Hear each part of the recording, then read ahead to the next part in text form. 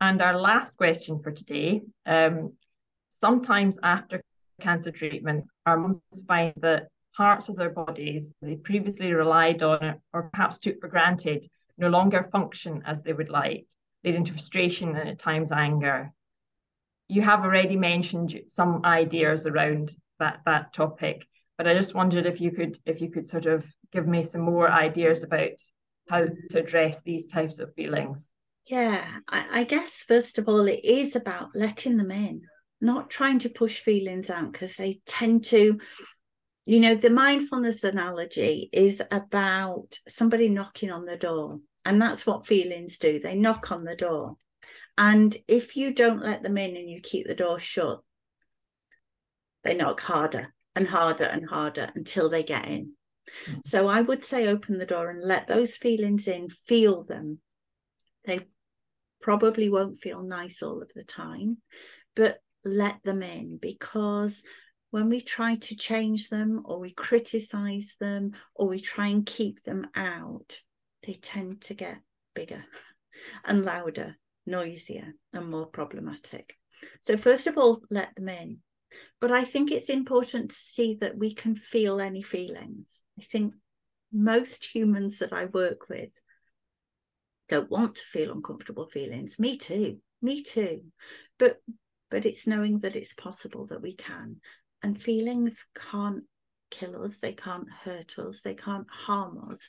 They feel uncomfortable. And so it's natural that we seek out different feelings. But unless we attend to the feelings that are trying to come in, they will keep knocking. So let them in. Acknowledge them, be with them, allow yourself to be angry, frustrated, sad, allow yourself space to do all of those things and be all of those things, because they're valid. All of them are valid. I guess everybody that listens to this will have been through a really difficult experience, emotionally and physically. And so why wouldn't you feel sadness and loss? Why wouldn't you feel anger and frustration, unfairness, all of those things? They're all valid feelings that tell you something about where your thinking's at. Now, what we know about thoughts and feelings is they're linked like that. So because they're so linked, they come and they go together. We can get stuck in thoughts and feelings for sure. But the nature of thought is it's very transient. If it's flowing as we're designed, thoughts will come and they'll go and they'll move and they'll be replaced. We have, as humans, something like 20,000 thoughts a day. Some of us a few more, some of us a few less. But those thoughts, we're not aware of all of them. Imagine that. But sometimes it's rush hour in our minds and thoughts will be tumbling over each other and we will feel that. But what we try to do as humans when we're feeling uncomfortable feelings and thoughts is we try and change them. And that's hard work. What I would say is when we see the nature of thinking, when it comes and it goes, we actually don't have to do anything. And all on its own, as the thoughts move on, the feelings will move on. So it's allowing, if you can, that flow of thoughts and feelings, because they will always change. So anger, you might be, I know last night I was really stressed. I don't know why I was really stressed. It had been quite a busy day, but I was really stressy. And I didn't really want to feel like that, but I did. But I also knew, thankfully, that I didn't have to do anything to make it feel different. I just had to let it pass. And when we're tired and, if mums have got busy lives with children and they're struggling to adjust to changes into their bodies and their lifestyles after cancer, I guess it's not giving yourself another job, not giving yourself something else to do. So if needs be with the feelings and know that without you doing very much, they're going to pass and they're going to shift. And lo and behold, I woke up this morning not feeling stressed, not feeling angry, not feeling frustrated. I just woke up with new thinking and therefore new feelings. So it's not being afraid to feel any feelings, even though we might not like them, and knowing that without us doing very much at all, they'll move and they'll shift. I think the other thing is, and we said it earlier, is to know that it's okay to feel all that you feel. Your body isn't doing anything against you. It's just not doing what you want it to do. Some of the times it's just not looking how you want it to look. And I guess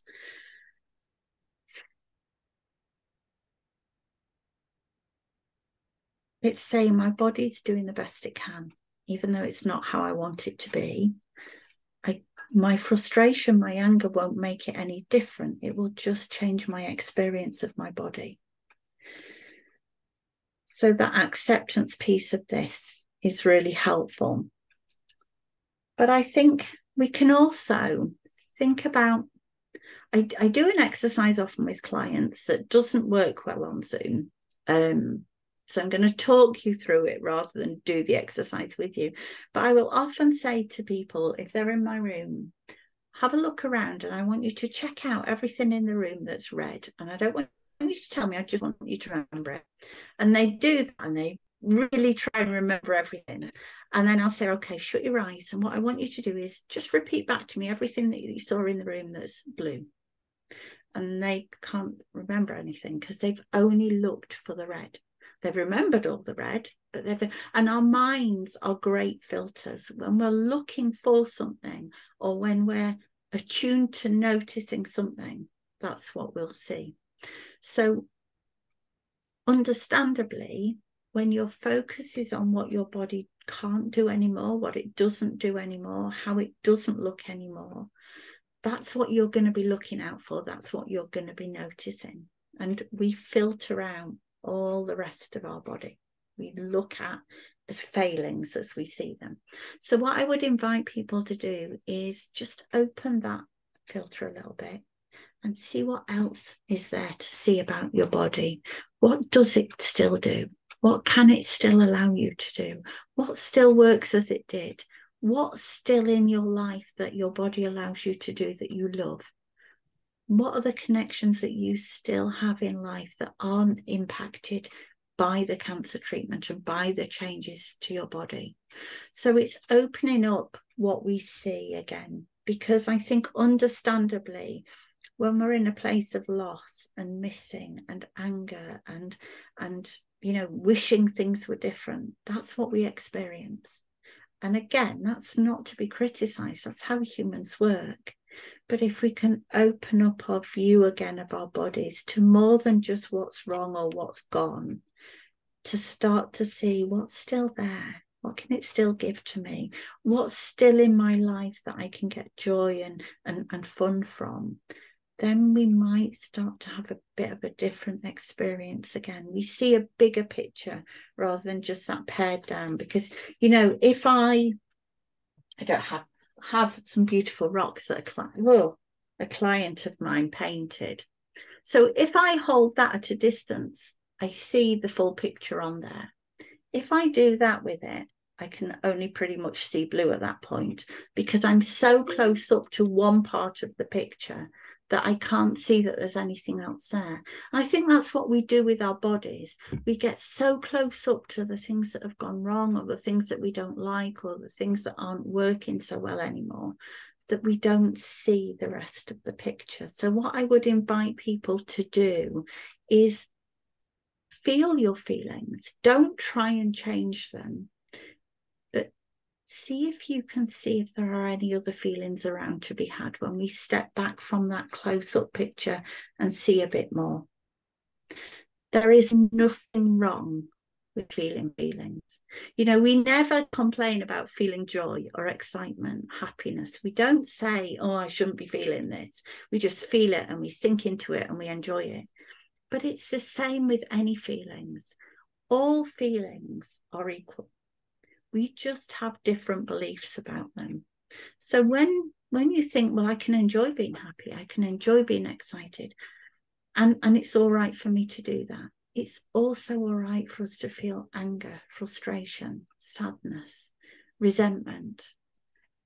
Let's not judge our feelings, because when we judge our feelings, we're saying that we're getting it wrong.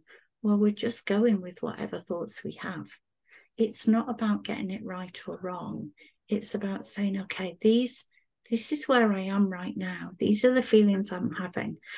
What do I want to do in my feelings? Do I want to talk to somebody about them? Do I want to share them? Do I want to just be with them until they pass? Maybe today isn't a day where I want to feel them. Maybe I'm going to keep myself busy and not have to feel them. I'm not here to judge what you do with your feelings. You know, it's about whatever you need to do in a moment. I would always encourage you to feel them and not criticize yourself for feeling them, because we are designed to experience a whole range of feelings. It's how we're meant to be. And yet somewhere along the line, we start to learn, well, I can only feel that because that's not safe to feel. Or I can only feel that because that's not a good feeling. I know in the past for me, I had this bizarre belief that to be a good person, I couldn't be angry. And so I lived my life, whenever anger showed up, squashing it down. And it was a bit like whack-a-mole. It was a bit like you push something down and it pops up somewhere else, and you push that down, and it's blooming hard work. So let the feelings arise.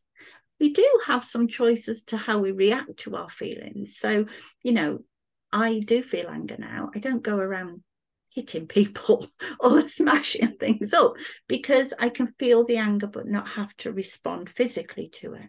So I'm not saying just let everything go crazy, but what I am saying is allow yourself the space to feel what you feel, honor those feelings, and we can have some choice, if we see it, as to how we react to those feelings. But I'm not prescriptive about whether you feel your feelings every single time, or whether sometimes you just think, oh, today is not a day where I can feel that, and I'm just going to try and distract myself. Or do what occurs to you in the moment.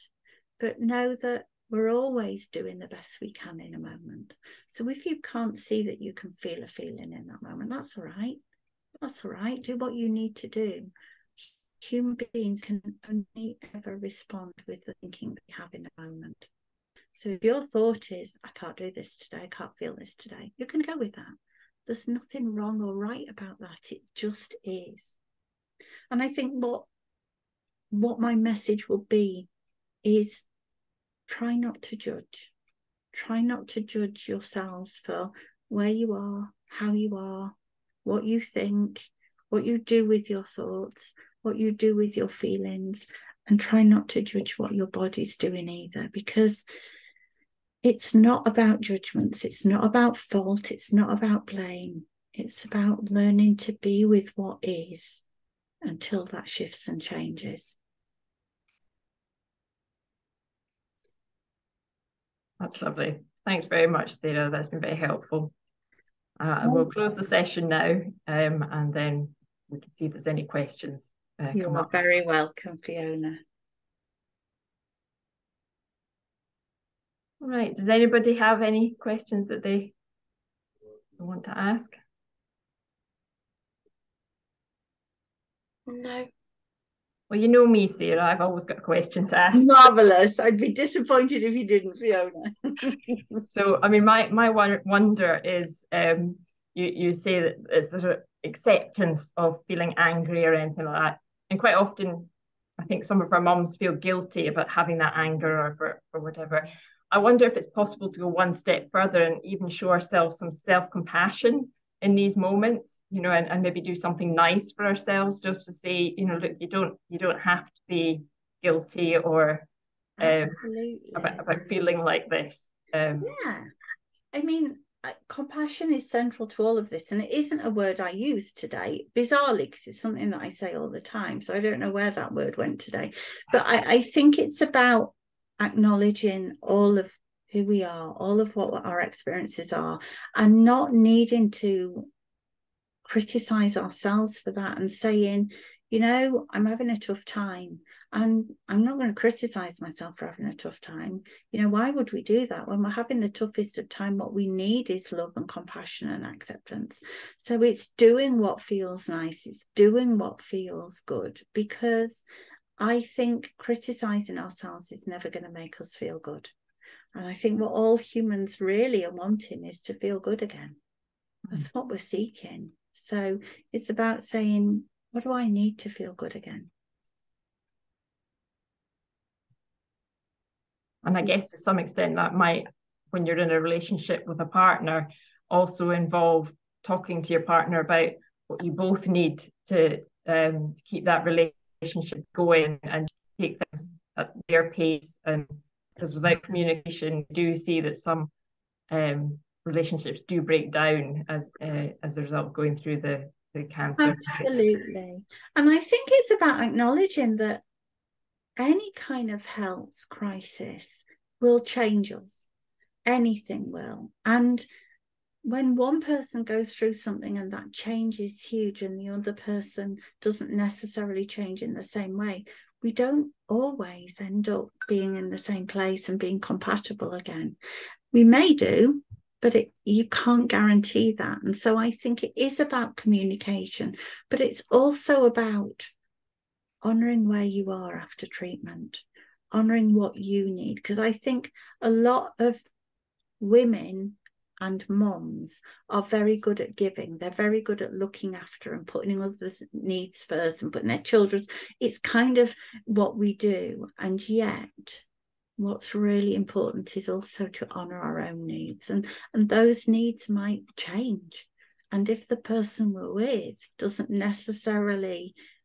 isn't able to fulfill those changed needs, it is about communicating and sharing, but also about saying, even if this isn't one of your needs, it is one of mine now, and I need to pursue that. So I think that we see relationships changing all the time for lots of reasons, but one important reason is changes in our well-being, changes in our health, changes in our recovery. I work with people in eating disorders all the time whose relationships don't necessarily survive because some of the things that held those relationships together change as somebody recovers and moves beyond. And so it's about, again, coming back to where you are, not trying to hold on to something that was, even though it felt good then. If it isn't feeling good now, can we do anything to make it feel good again or not? But it is about accepting what is. And we don't know if somebody else can help us and shift with us if we don't communicate, as you say, Fiona. So if we communicate that and we share that and we share our needs and we try and help those people around us support us in what we need now, then that's the best way of people moving along with us. But it's always knowing that there's no guarantee in that either. Thank you. That sounds really negative, doesn't it? And I don't mean it to be. I don't think so. I think people do change over time anyway, and something like facing cancer or any other kind of major illness, changes a person, as you say, and sometimes people may find that they've got something better waiting for them down the line. And stay stuck because they can't give up on what they've already had and was once useful to them. I think our identities are forever changing. We think we are, as we get to adults, we think this is who I am. And then, 5 years along the line, we think, oh, this is who I am. We are always changing. And because that constant change, not everything around us keeps up with our change and our needs. And it's recognizing our innate ability to change and develop and adapt, but that ability is different for everybody. But I think it is knowing that there's no rights or wrongs.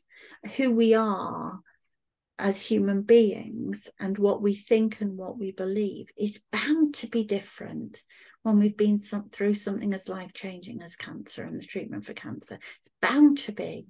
So it's, knowing that there is no going back to who we were, and there's learning in every experience, but those layers of learning will kind of adapt and change who we are.